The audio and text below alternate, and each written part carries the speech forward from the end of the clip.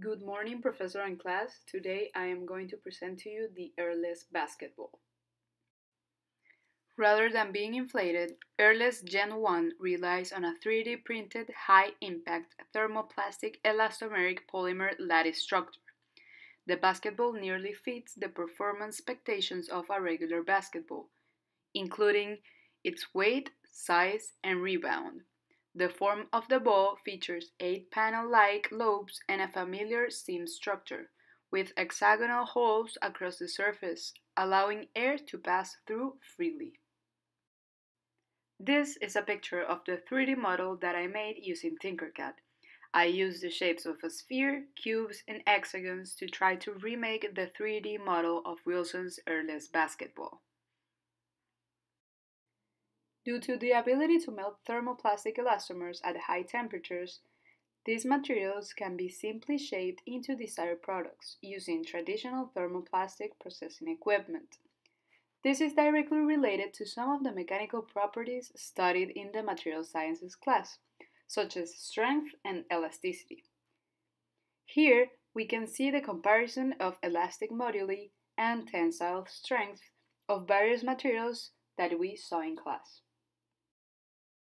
Nadine Lipa, Wilson's innovation manager, says the early effort was about finding the right materials with high energy return that also featured durability.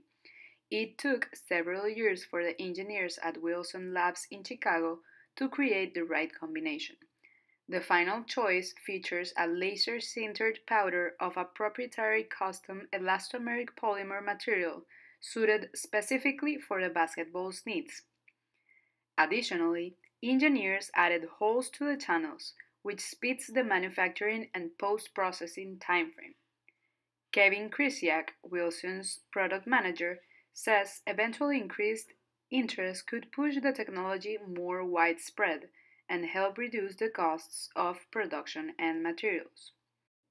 Wilson's hope is that by pushing against the norm and showing interest in 3D printed airless balls would eliminate the biggest pain point in all of ball manufacturing, air retention. It will drive the industry towards embracing new technologies. Wilson collaborated with manufacturing company EOS to produce the ball, which was made using the selective laser sintering method of additive manufacturing. This method involves using lasers to fuse layers of polymer powder into the 3D design, which was then removed from the surrounding excess powder, sealed, and then dyed. The SLS process involves the use of high-power laser to selectively fuse particles of polymer powder according to computer instructions.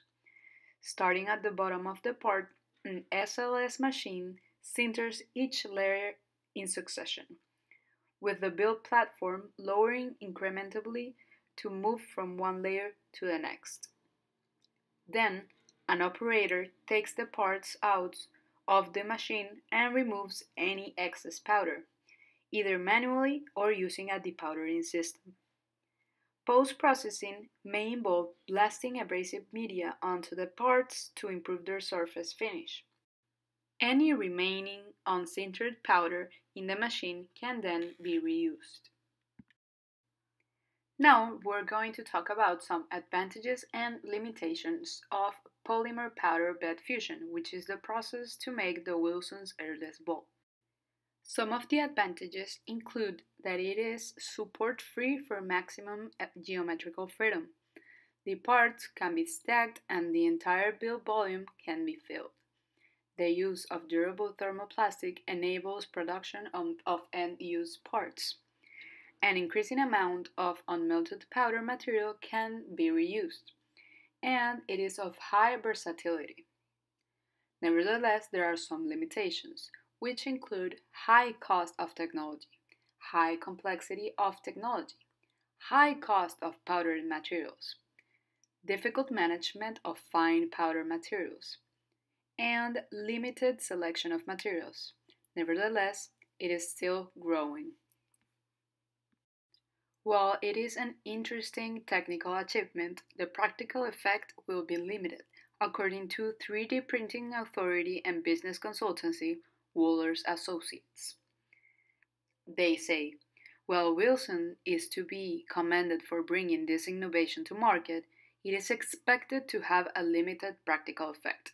The ball will sell for $2,500, meaning that relatively few will be bought by well-heeled aficionados of the sport. The high cost is driven by the size of the ball coupled with print speed. Also, few balls can be printed at the same time.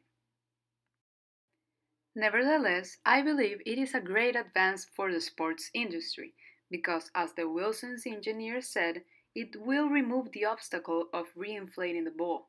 Thus, the earless basketball will have an indefinite usage period and will impulse scientists and fans to also want to be involved and know more about this type of innovative technology. Thank you so much for your attention. I hope you enjoyed it.